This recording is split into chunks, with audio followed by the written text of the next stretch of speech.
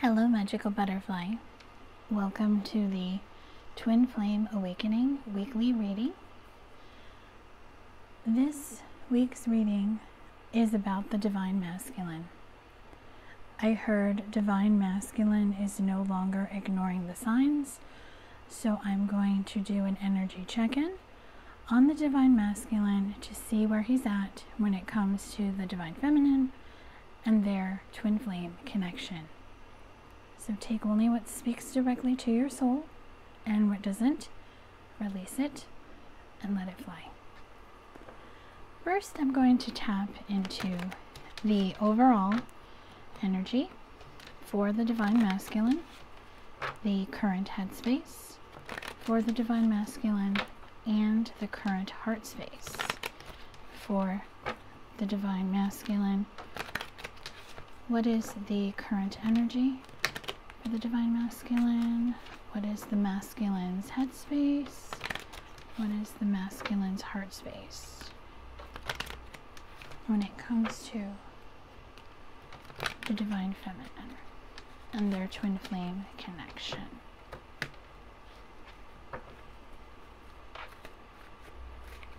Okay, the overall energy is action. So the masculine is most likely seeing a lot of birds, and these birds are telling him that it's time to take some type of action, some movement forward when it comes to the feminine and their connection. The birds are telling him this is true. This is commitment. This is your true love. The Divine Feminine is the one. So his energy has shifted into healing. So if he has been resisting his healing through the birds and the signs and just not being able to ignore them, he is now on a healing journey. Some masculines are working on releasing a karmic partner. Now, a karmic partner does not have to be a love interest. It could be a family member, a friend, a coworker, a job. It could be a situation. But he's releasing someone that most likely isn't good for him anymore. And that is causing him to shift into the energy of reinvention, because he wants to reinvent himself and to stand in his power, because he's seeing the Divine Feminine is in her power. His headspace when it comes to the feminine and the connection is yes. He is very much saying yes. His headspace, his intuition is saying yes. He knows in the past that he is settled, so he could have chosen a different person. He could have chosen a karmic partner over the Divine Feminine, but he sees that he has settled in the past, and now he is working on healing that so he can start choosing what is right to his heart. So he's at a crossroads right now. He is in deep reflection, deep contemplation, and he definitely just feels the need to change it up in the material world. So this masculine could be thinking about a career change. He could be moving to the next level in his job.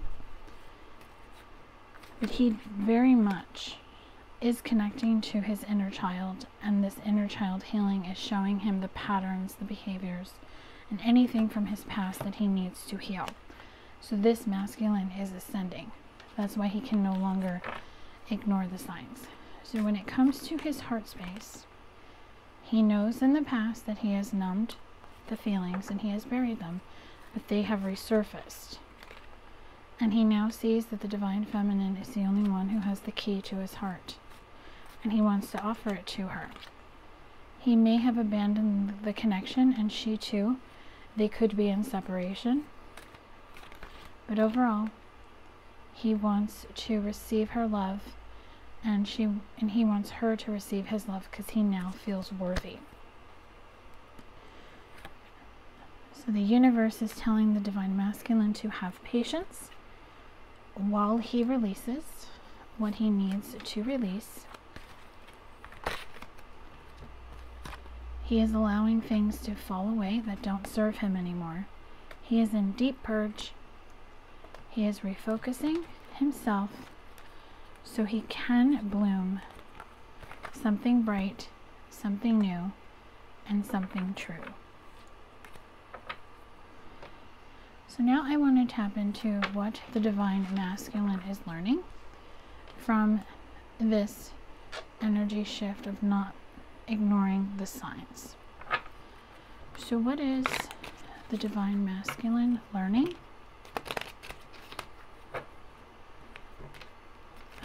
from all of this, these epiphanies, this shift in mindset, heart space? What is he learning from all of this? Okay, he is learning that the flame is forever burning, that she is his eternity and he is hers. He is understanding that he is completing a cycle. He is closing a karmic cycle. He is closing a chapter of his life. And he now sees her as a diamond, and he wants to make a promise to her. He wants to set himself free so he can go towards her. So 999 shows me the last full moon that we had showed him the profound lessons that were at hand, and that he can close this cycle if he truly wants to. He sees the feminine as his fate, his Queen of Hearts, and now he is ready to offer her the key to unlock his heart, because he sees it in her eyes, the love, the true love that he has always wanted. The color green shows me that he is very in control of his career, and his health has improved and he is bringing in abundance. But now, when it comes to the Divine Feminine, he wants to weave a web and start fresh. So the Divine Masculine is learning that he is having a spiritual awakening and that he is on the right path. And not ignoring the signs just means that he can continue his healing, he can continue his releasing, and he can continue moving forward. So let's see what action he's going to take. So what action is the Divine Masculine going to take with the Divine Feminine, with his twin flame journey, with his life? What action will the Divine Masculine take? Okay, I'm hearing free will, so whatever action he does take will be his free will decision. So he is going to make the decision to follow his heart. The Seven of Cups shows me that if his feminine is a water sign, Cancer, Scorpio, Pisces, she is his fantasy and he has always been tempted by her. And he is going to want to build something with her, because I feel the Divine Feminine has worked on herself and she has reinvented himself, and he is doing the same. Because here she is, the Queen of Cups. She is intuitive, she is sensitive, definitely water energy, somewhere dominant in her chart. She could be sun, moon, or rising, or this just symbolizes she has connected to her intuition. She could have intuitive abilities, or she's just so much in her Divine Feminine energy that she just allows her emotions and feelings to just keep her as a nurturing Divine Feminine who is grounded, who is stable. So he wants to offer her something. The light bulb shows me the epiphany that he's had.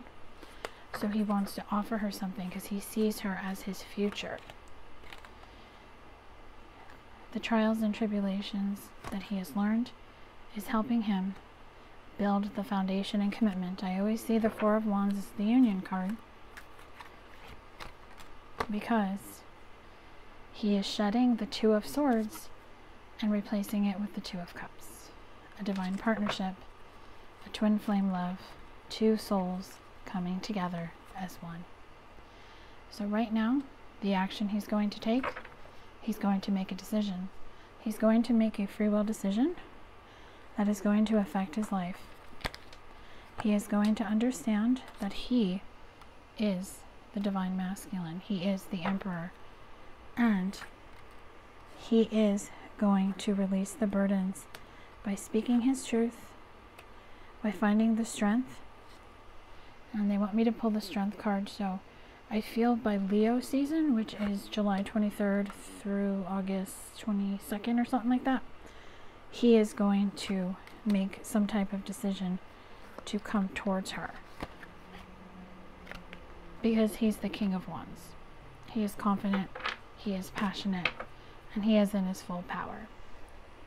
So I want to pull some cards to get some channeled messages from the Divine Masculine's higher self to the Divine Feminine. So this will be a mini little channeled letter from the Divine Masculine's higher self, speaking from his heart to his Divine Feminine. So what would he like to say?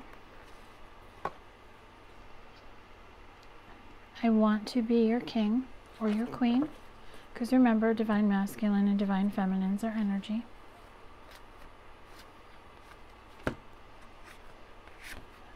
I have never forgotten you, Divine Feminine, even when you think I have. I want to tell you how I feel. I love you. I have never stopped loving you. And I've always been with you, even in separation.